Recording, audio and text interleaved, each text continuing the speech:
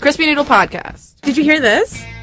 A Wyoming high school student who was able to build a nuclear reactor was... Wait, what?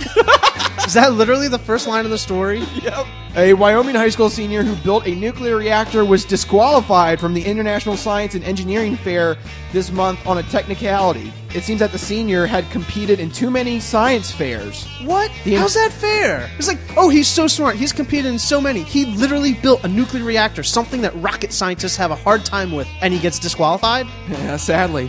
He still is planning to graduate from high school this month and wants to go to the South Dakota School of Mines. I don't know if it's actually mines. Yeah, wait, the School of Mines. Yeah, okay. Mines. I don't know if that's like a place or if it actually means landmines or something. Landmines? Welcome to campus. Good luck.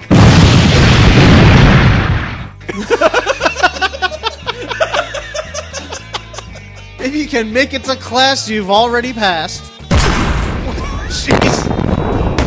What is that? That's the incoming freshman class. There you go, the South Dakota School of Mines. That's not even what the story was about. No, but sometimes it's little things. Yeah, anyway. Like a landmine. Check out thecrispynoodle.com.